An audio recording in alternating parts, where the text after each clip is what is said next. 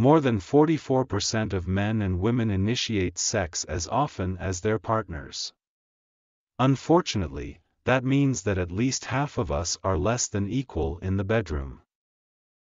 About 36% of American men and women have sex a few times a month. While "a few" may sound vague, it means something like not every week but not just twice a year either.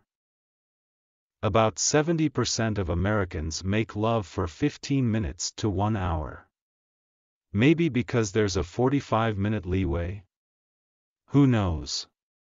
Across all boundaries, gender, age, marital status, education, religion, race, and ethnicity, this is the time frame that most of us work within.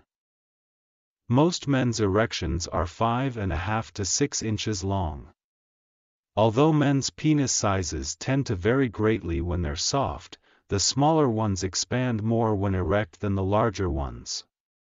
So, don't go by your locker room size, 'cause in the bedroom, they're all pretty much the same.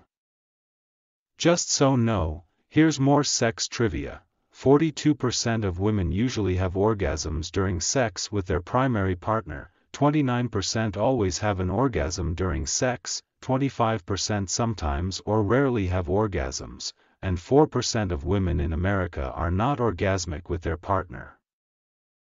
One study states that 70% of married men and women sometimes stimulate themselves. Funny, married folks, who also are supposed to be getting it more, are masturbating more too. Sounds like a good sign.